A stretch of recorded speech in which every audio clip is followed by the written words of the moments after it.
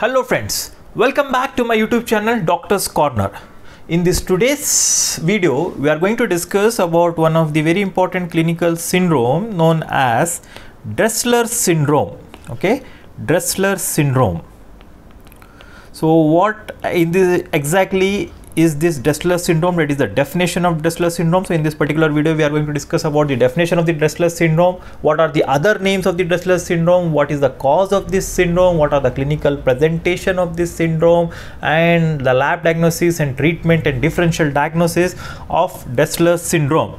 Okay, so first of all, what do you mean by Dressler syndrome or definition of Dressler syndrome?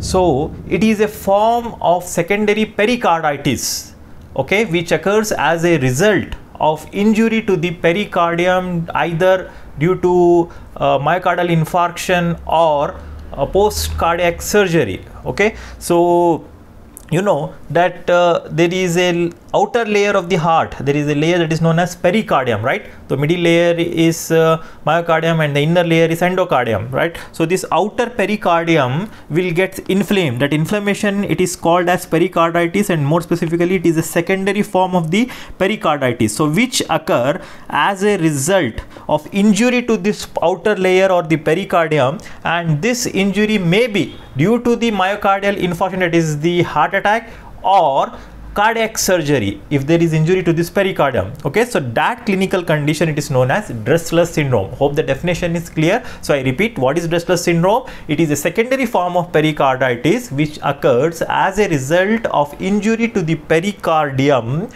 either due to myocardial infarction or cardiac surgery. Okay, now it is also known as, the other names of this is postmyocardial infarction syndrome, because it occurs in patients who has suffered from myocardial infarction and post-traumatic pericarditis or post-cardiac injury syndrome. It is associated with these different syndromes, post-cardiac injury syndrome or post-pericardiotomy syndrome. Okay, it is also known as, or it may be associated with this syndromes. Okay, now coming to the history or epidemiology about this syndrome. Okay, so when exactly this syndrome was discovered? Okay, so in the year 1956, William Dressler proposed this syndrome. Okay, so he presented originally this syndrome in a research article or a paper in a research journal. Okay, so he has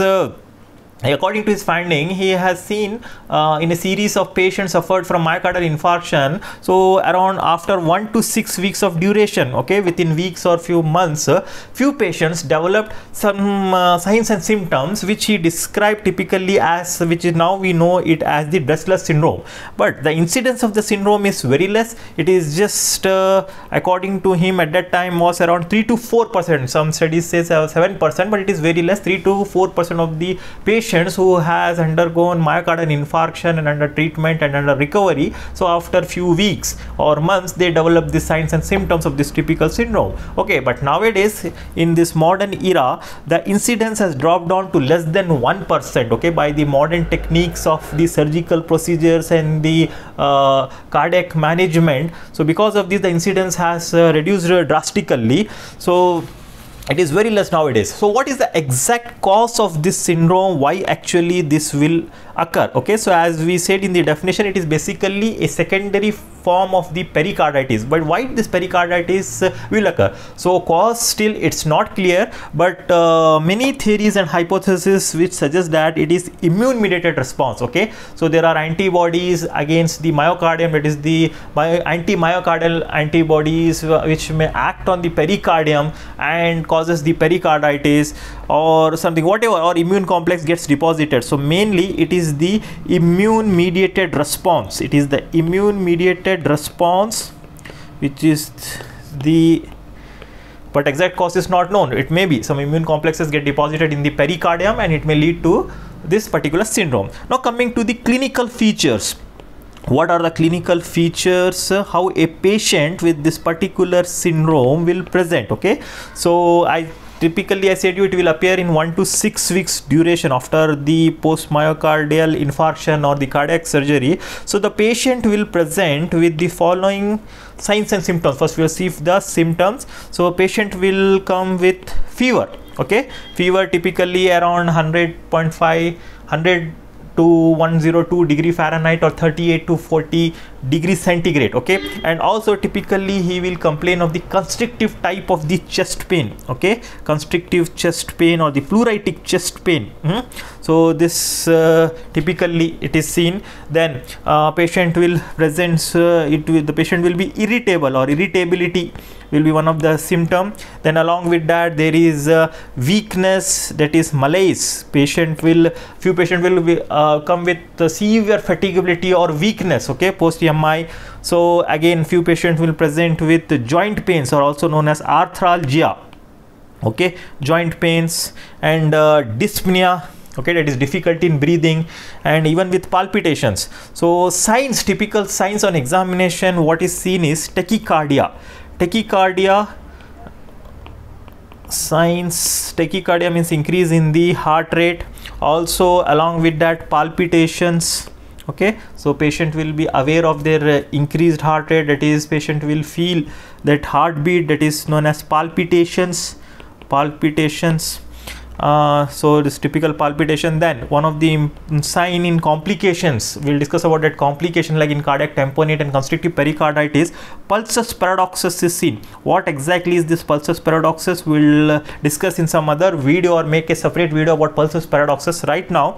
So normally during the inspiration there is a slight decrease in the blood pressure. So this normal phenomenon is exaggerated in constrictive pericarditis and cardiac tamponade, and the blood pressure will fall more than 10 millimeter of mercury during inspiration, that is known as pulsusparadoxus.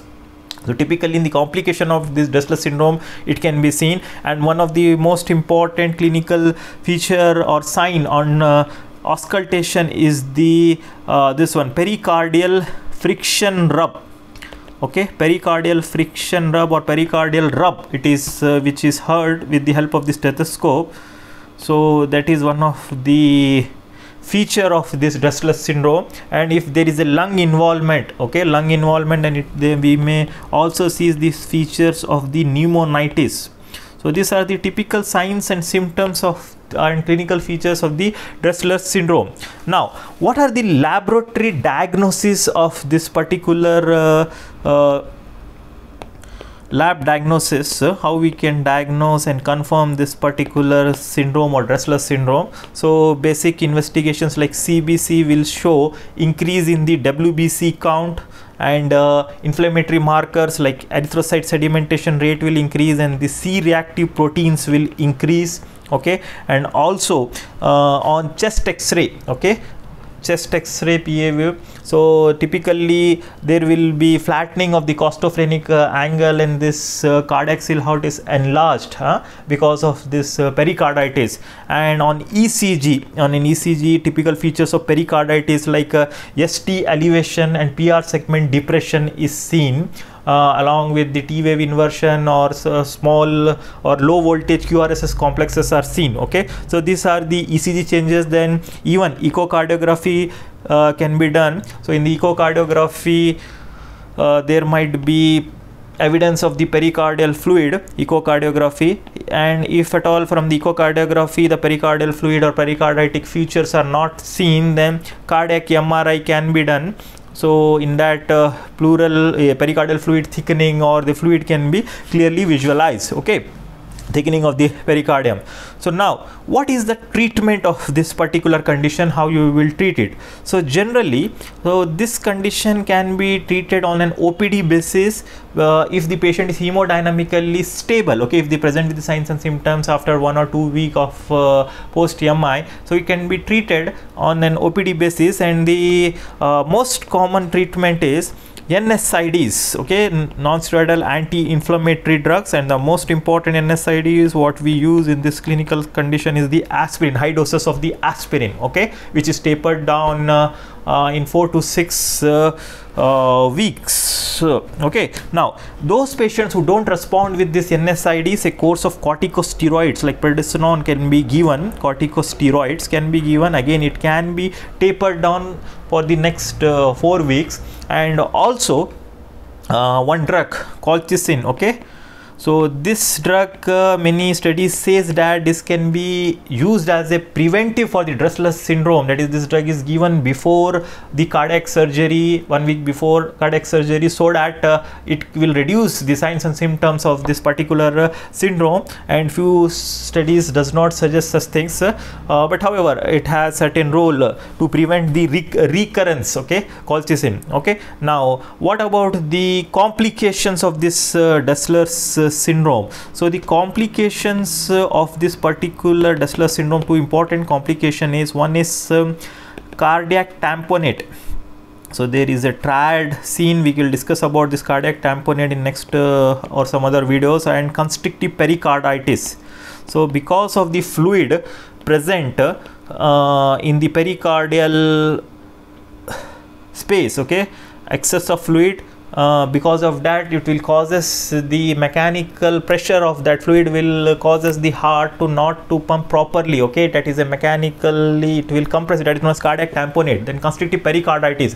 So because of the inflammation of the outer layer, it may cause it may form a scar tissue. Again, it will hinder the normal functioning or the normal contraction of the heart. So it is one of the complications, and if it may lead up to, it will land up to the hypotension or some complication in which patient need admission, an inpatient admission, and the treatment, some surgical treatment has to be done. So for this particular complication, pericardial drainage, okay, pericardial drainage can be done, pericardial drainage, and also pericardiocentesis, okay, pericardiocentesis with subsequent catheter drainage.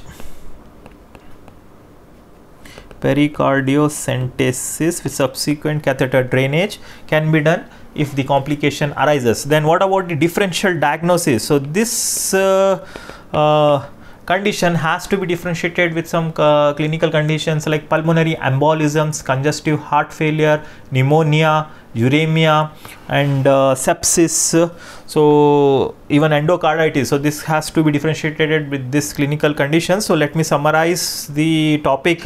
So what is Dressler syndrome? So Dressler syndrome is the secondary form of the pericarditis which occurs as a result of injury to the pericardium, either due to the myocardial infarction or cardiac surgery. Then it is also known as with this condition or associated with this condition. So in 1956, William Dressler described this condition, and the incidence is bit less. The cause is immune mediated, and the clinical features are fever, constrictive chest pain, irritability, malaise, joint pain, dyspnea, tachycardia, palpitations, pulsusparadoxus, pericardial friction rub, and even pneumonitis. So lab diagnosis also we have seen, typical ECG changes, and the treatment. So if you like our video, please subscribe our channel Doctor's Corner and share it with your friends. And also I would like to give an important disclaimer that these videos are mainly for the educational purpose for the medical students. So anyone who is just seeing for the sake of knowledge, so we strongly suggest and strongly recommend that. So don't take home medication or the self medication after seeing this particular videos for any of the conditions which we will be describing in the subsequent lectures or videos. So please take medications from your healthcare provider, and don't take self medication by seeing this particular videos or the health educational videos, okay. So that's all for today's video. Thank you. Have a nice day.